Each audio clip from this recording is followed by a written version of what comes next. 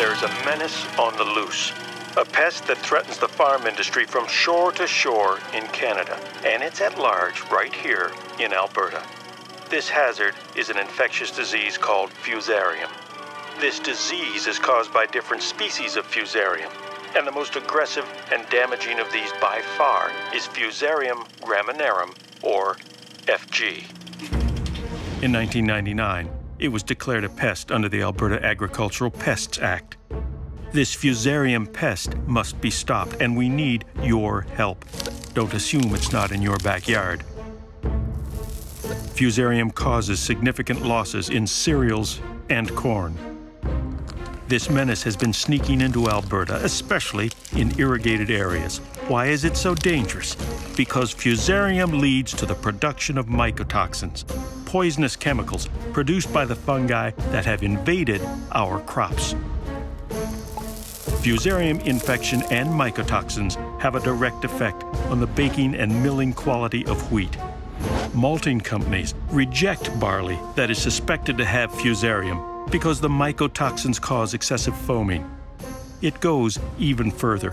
Animals that eat mycotoxin-contaminated feed get sick, eat less, grow less, and can have birth defects. If we are to defeat the enemy, we must know how it works. For Fusarium to occur, you need a host, a pathogen, and a favorable environment. Fusarium can spread in many ways. Spores are spread through wind, rain splash, and infected grain and straw. When it is left to spread, Fusarium has a direct effect on the market. It has cost Alberta producers millions of dollars per year in lost revenues due to reduced yield and downgrading. That's the bottom line.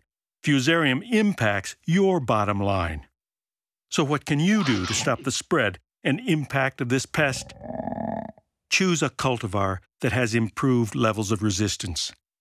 Select healthy seed that has been tested and proven to be free of Fusarium and treated with a registered fungicide seed treatment.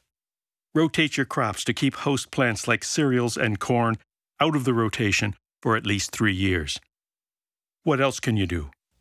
When irrigating, give your crops all the moisture they need before they start to flower.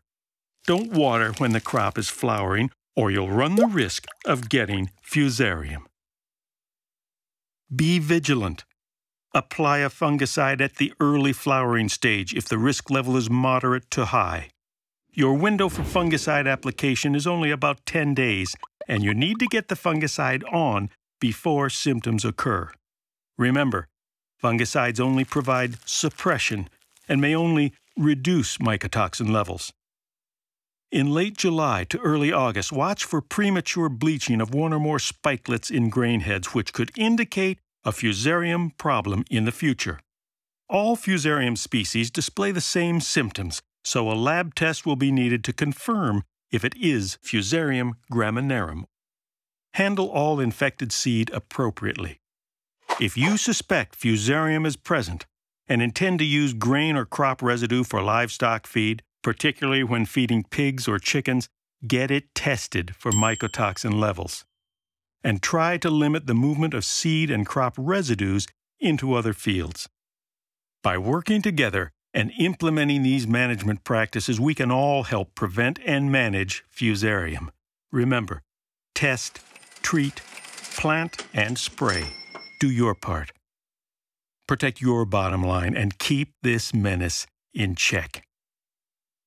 Check out Alberta's Fusarium Management Plan on the Agriculture and Forestry website for more detail about how to prevent or manage Fusarium graminearum.